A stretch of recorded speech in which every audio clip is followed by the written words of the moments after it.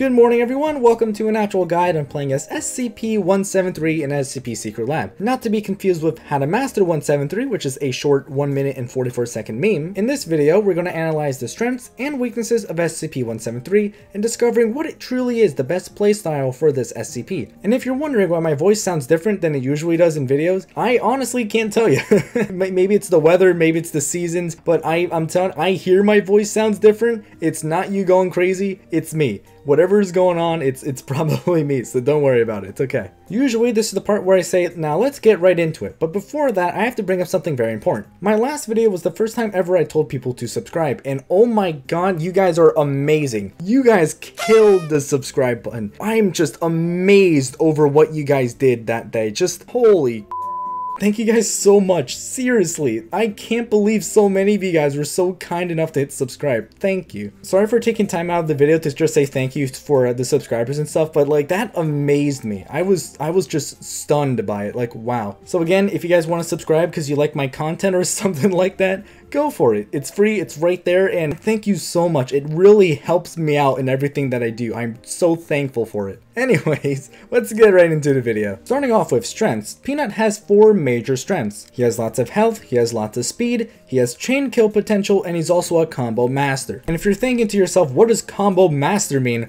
We'll get to that shortly. So let's begin with his health. Peanut is pretty much the tank of SCP Secret Lab. He has the most health out of every SCP in the game. SCP-173 has 3,200 health, while the second highest health SCP is the dog at 2,200. And the next thing you're gonna ask me is, what about SCP-106? You know, the guy that has 650 health but takes literally forever to kill? And you're absolutely right. SCP-173 is also a tank, but we'll get to that on a different video. However, there are major differences between SCP-173 and SCP-106 when it comes to being a tank. You see, first of all, SCP-106 has a huge damage resistance against bullets, while Peanut takes full damage from any gun that's shot against him, including the assault rifle, the pistol, and the Logister. Whatever you use against him, he takes the normal amount of damage that every SCP in the game takes, other than 106. 106 only takes about 1 to 3 damage per bullet when he has 650 HP. There's no exact percentage conversion, but I would say it's somewhere around 90 to 95% damage resistance when it comes to bullets. The reason I keep bringing up bullets is because SCP-106 takes full damage against the micro, grenades, and Tesla gates. When you use grenades against SCP-173, it takes 3 full grenade shots to the feet in order to defeat him. SCP-106, however, if a single grenade catches him by the feet, just one grenade, it instantly kills him without any doubt, without any chance of him surviving. Micros are the same thing. When a micro is used against SCP-173, it takes quite the long time for him to die to the micro, almost taking up the full charge of it. Because of its health, the micro takes a long time to kill him, which makes sense. 106 is the opposite. Because he only has 650 health, the micro is not bullet damage, it's some form of electricity. So when the micro is used against 106, it kills him in less than 3 seconds. Because his health is 650. And lastly, Tesla gates. Tesla gates is pretty much the same thing as the micro. When Peanut gets caught in a Tesla gate, he can survive 1 to 4 different shocks before he actually perishes and dies to the blast. This is a very important trait of his because if someone looks at him while he's in a Tesla gate, he takes a lot of damage because he can't move away from it. However, because he can survive more than 1 shock, he has a chance of surviving. 106, however, just like we discussed before, dies in a single Tesla gate blast. All it takes is for 106 to slip up 1 time and it's over. Which brings us back to the main point of Peanut being the tank of the team. While 106 and Peanut are both very powerful tanks in their own right, I personally believe Peanut is slightly better than Larry, mainly because he's better when it comes to things other than bullets. But in conclusion, Peanut is the tank of the game. He has the most health and overall usually takes the most bullets because when he's looked at, he doesn't move. Which is why he's usually the one to be shot at the most, which makes sense for him to have the most health. Now we move on to his speed. His speed is a very interesting factor about him. You see, there's more to SCP-173 other than the fact that, oh, he moves fast, he's a fast boy. Wrong. Not only is he technically the fastest SCP in the game, but his speed also increases as his health decreases. In other words, when Peanut's at full health, he's really fast, and when Peanut's at 1 health, he's a literal parkour speed demon. The first thing I want to bring up relating to this is my actual guide to 939, where I talked about how 939's advantage is also his speed. 173 is much faster than 939, but the reason he's not technically as fast as 939 is because when he's looked at, he just completely stops moving. We're going to talk more about this when we get to the weaknesses, so for now let's just say when 173 is not being looked at, he's pretty fast. On the surface, I did a little bit of a speed test. I decided to time how fast is SCP-173 when he's at maximum health, medium health, and at low health. When he's on maximum health, it takes him a pretty good amount of time to get from A to B. When you cut his health in half, to be exact 1,600,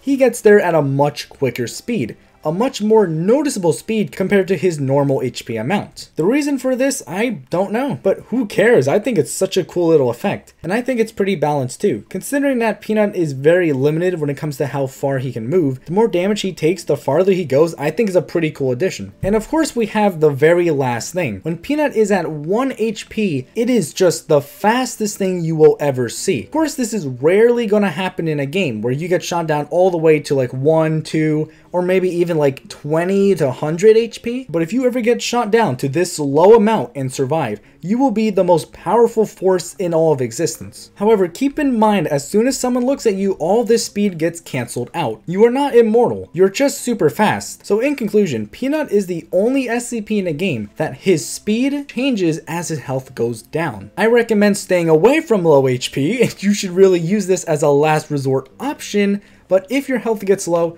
just know that it's not the end of the world, and in the end, the more damage you take, the stronger you technically get. Next up, his chain kill potential. Now this is a very interesting one. You see, 173 does not have any kill cooldowns. He can instantly kill people no matter who they are, which means that if no one is facing your direction, you can instantly kill 2 people in less than like a second. This was actually one of the points I brought up in my How to Master 173 video, where I showed a line of MTF just running facing the wrong direction, and as Peanut, I just murdered all 5 of them at the same time. That's not a meme, that can actually happen. Again, it's hard. It's very difficult, but with enough skill and enough time and patience, you can probably pull it off really easily, especially if people are like not paying attention. But back to what we were talking about, if you compare this to the other SCPs such as 106, Plague Doctor, and Dog, when 106 kills someone, there's a cooldown that's shown as a tiny little circle on the front of your screen, and as soon as that runs out, you can kill the second person. As Plague Doctor, you have the same thing. You have a circle that loads around when you kill someone, and you can only kill the next person after that circle runs out. 939 is very different, but has the same thing. The bite cooldown is about 1 second long, I would say a little bit less than a second, but there is no circle. For 939, you don't see the cooldown, but there is a cooldown when it comes to biting people. Peanut and 96 are the 2 SCPs that don't have a kill cooldown when you attack someone. Like I said before, this is very important as you can sneak up on people from behind and get more than 1 kill in a single stretch. Of course, it depends on the situation and what room you're in, but in general, you will usually be able to kill more than 1 person if you sneak up on a group of people. This also works really well with his speed. And of course, the best SCP to partner up with the chain kill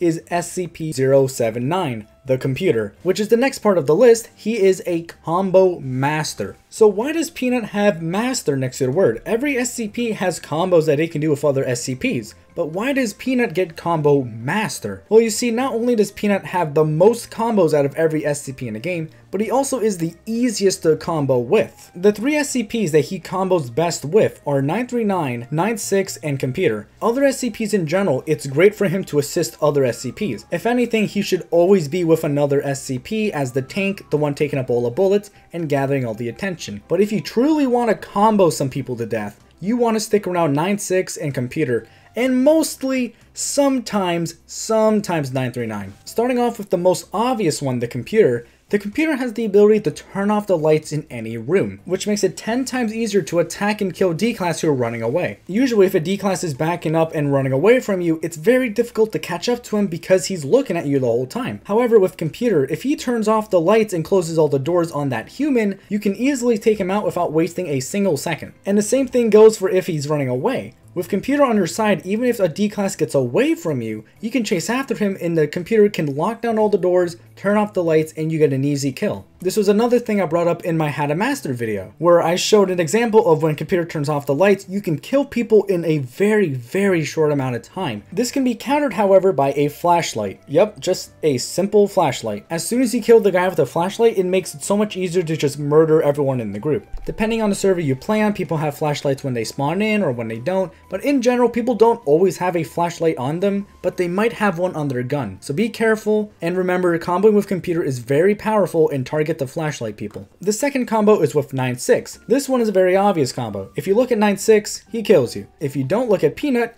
he kills you. It's a combo that can rarely, if not ever, be stopped by anyone, because if people look down when 9-6 shows up, Peanut can easily just clean up the people looking away. And if people are looking at Peanut when 9-6 shows up, then 9-6 just cleans up all the people. It's an extremely powerful combo that should be used at any time if possible. And finally, 9-9. Again, like I said before, every SCP has a good combo with 173 because he's a tank, he's got lots of health. But Dog is another one that I pointed out in a previous video because Peanut's very fast and Dog can see through walls. So when you go on surface and Dog can see where everyone is, Peanut can just speed his way down to wherever the MTF are located, kill them, and call it a day. And in general, because Dog and 173 have the fastest speeds, if the Dog is looking around for D-class while Peanut is following him, when they see Peanut show up, they're gonna have no choice but to run away. And when they start running, 939 can spot them and start killing them. So like I said before, Peanut has very powerful combo potential with every SCP, but the biggest ones are 9-6, computer,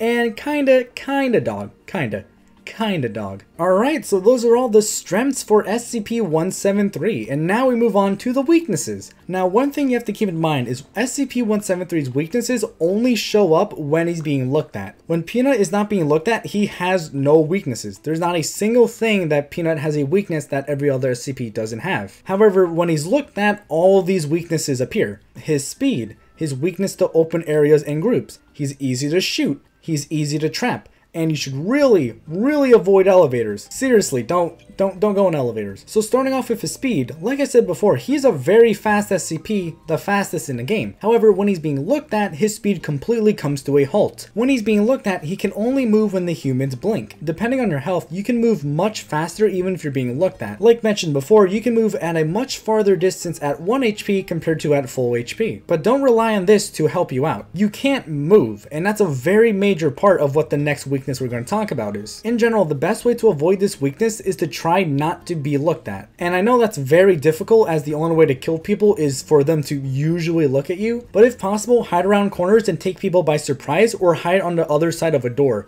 like directly on the door. And another great way to counter to this is by teaming up with another SCP, because if you're partnering up with another SCP, that SCP can go and attack people while you can't move. Another challenge for him is his weakness against open areas and groups of MTF, or just humans in general. I don't think there's a single recorded case of a Peanut standing near an MTF spawn and living to tell the tale. And this also corresponds with the next one, which is that he's easy to shoot. Because Peanut doesn't move, he's so easy to shoot and take down because he's not a moving target. 939, for example, when you're shooting at 939, it's quite difficult to shoot him. He's always moving around, he's spinning in circles and stuff like that, and in general, he moves pretty quick. Peanut, however, is a very tall SCP with a big head that is very easy to shoot because he doesn't move. The difference between shooting any SCP in a game and 173 is major. So the best advice I can give you here is don't ever go on the surface unless it's like the very last MTF remaining, or if the nuke goes off and you really don't have a choice but to migrate to the surface. And to avoid being easy to shoot, get in tight corridors and get inside the facility. Do not leave the facility as Peanut unless you're the very last SCP or something like that. But on the bright side, it's a good thing that you're easy to shoot because you are supposed to be the tank of the team. And the final weakness is that he's easy to trap and you should avoid elevators. This is kind of like a combo because trapping him in elevator is a thing. So let's just go with easy to trap overall. Peanut is the easiest SCP to trap, and for obvious reason, because he doesn't move, like I said before. An SCP that can't move is obviously the easiest thing to trap in the world, as all it takes is one good juke and then you can close the door on him and you call it a day. This actually happens many times, not super commonly, but this does happen a lot. Usually in O12 room, where there's a D class for a scientist getting chased by a Peanut, he goes inside O12 room,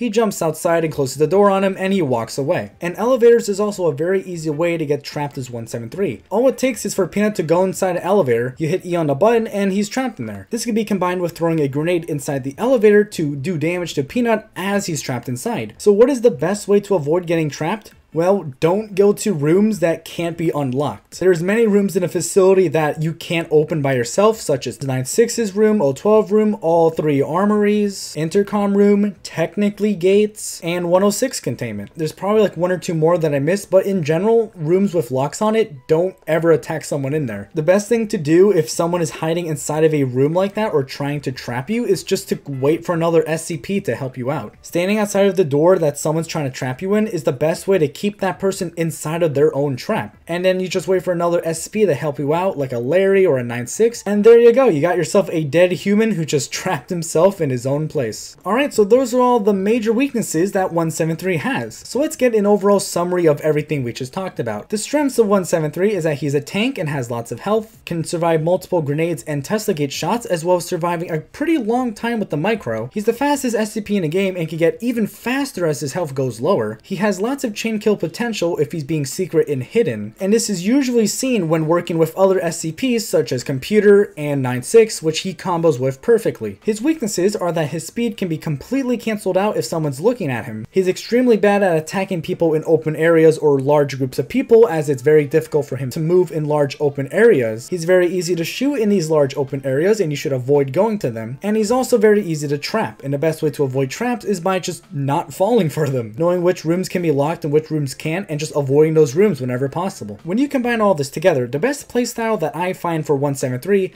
is some kind of tank scout assist combination. He's obviously a tank because of his large health and should be used to soak up most of the damage that other SCPs might take. He's a scout when it comes to finding where other people are, just like the dog is. For example, when a warhead is going off, Peanut is usually the one that should go for the nuke, as he can quickly find it, go down the elevator, and turn it off. And of course, Peanut is definitely an assist player. Peanut should never be on his own, as he is extremely easy to avoid by himself, as all people have to do is look at him. Teaming with any SCP is highly recommended, if not a must. 173 is pretty weak on his own, but with other SCPs, he's extremely powerful. And that is an actual guide to playing as SCP-173. Thank you guys so much for watching this video. I hope you enjoyed it. Like I said before, I plan on making a series of this, so don't worry, they're going nowhere. Thank you again for watching. I'm very thankful and grateful. Subscribe, and have an amazing day. Bye-bye.